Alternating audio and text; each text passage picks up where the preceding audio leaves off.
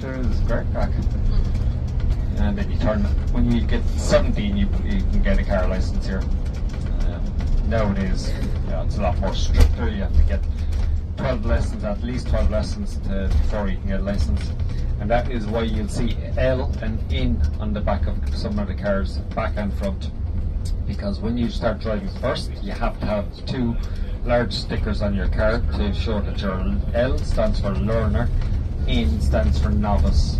So L has to stay on until you pass your test. So you get, you do a written test, and then you do 12 lessons, and then you get a license. But that is a provisional license, and you have to pass a test to get a full license.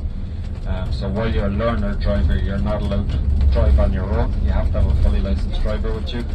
And there's a lot of laws brought in recently in the last couple of years to crack down on that.